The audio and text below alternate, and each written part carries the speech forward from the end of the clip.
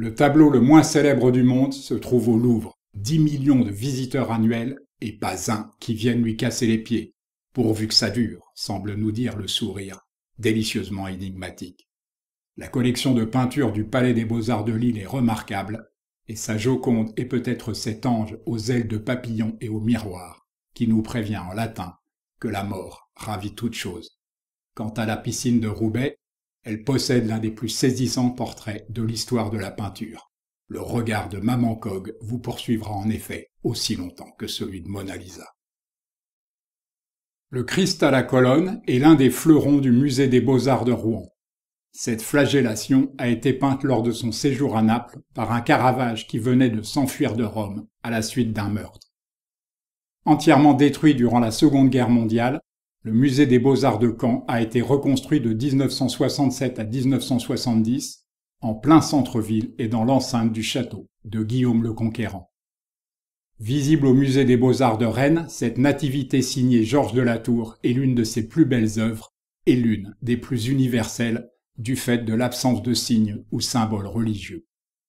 Une œuvre allégorique de Gustave Courbet sur le progrès agricole au Musée des Arts de Nantes. De gauche à droite, on passe d'un criblage manuel ancestral à une mécanisation vue comme une libération. Un odilon redon majeur au Musée des Beaux-Arts de Bordeaux, le char d'Apollon, ou plutôt l'un des chars d'Apollon, car l'artiste a consacré une série à ce thème inspiré par Michel-Ange et Gustave Moreau. Edgar Degas représente ici une partie de sa famille maternelle, exerçant à la Nouvelle-Orléans la profession de négociant en coton. Ce tableau surprenant fait la fierté du Musée des Beaux-Arts de Pau. L'aquarelliste Blanche Audin vint en cure pendant des années à Bagnères de Bigorre avec sa mère avant de s'y établir. Elle a fait don à la ville d'une 50aine d'œuvres, visibles au musée Salis. Le peintre Nicolas Tournier mourut à Toulouse, où le musée des Augustins possède plusieurs œuvres, pour la plupart consacrées à la Passion du Christ. Son caravagisme, un brin naïf, évoque l'école de Bologne. Le musée Ingres-Bourdelle abrite nombre d'œuvres de ces deux grands artistes natifs de Montauban.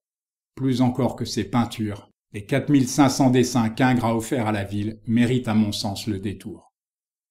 Le musée Toulouse-Lautrec d'Albi est l'un des plus fréquentés d'Occitanie, ainsi que l'un des plus somptueux. Si vous ne deviez y aller que pour une seule toile, allez-y pour le salon de la rue des Moulins. Chaque été, le musée Fabre organise de splendides expos à Montpellier.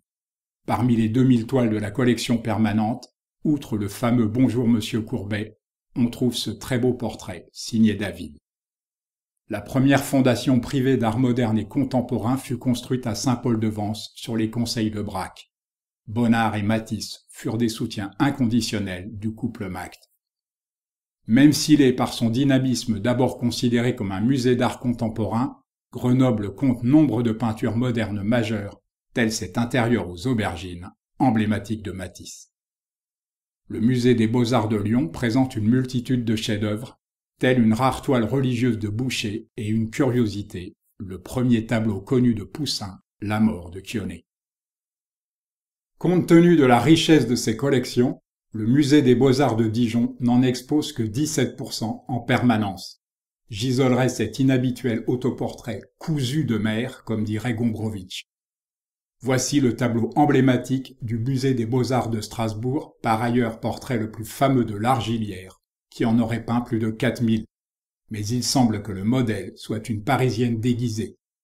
Le Musée des Beaux-Arts de Reims expose en alternance 13 portraits dessinés par Cranach le Jeune, auparavant attribués à Dürer puis Holbein. J'aimerais suggérer d'exposer celui-ci en permanence.